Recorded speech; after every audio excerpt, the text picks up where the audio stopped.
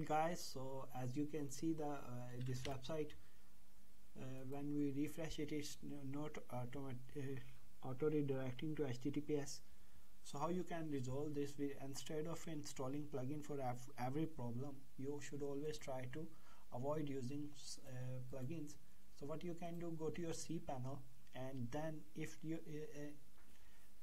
it's not your primary domain, as it's not a primary domain, it's an add-on domain, go to add-on domains, go to your domains, where you can see the primary domain is already being forced to redirect to HTTPS, but not this one,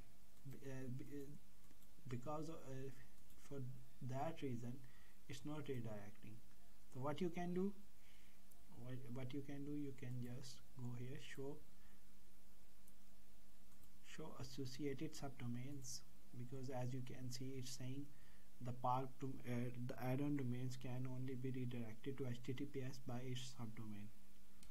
Alright, then click on it. That's it, you're done. Now when you refresh the page, it will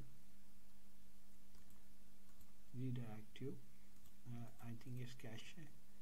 Because of cache it's not working, but this is how it will work. Okay, so it's done.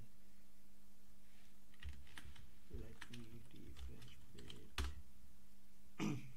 See, that have redirected it. That's it. Thank you.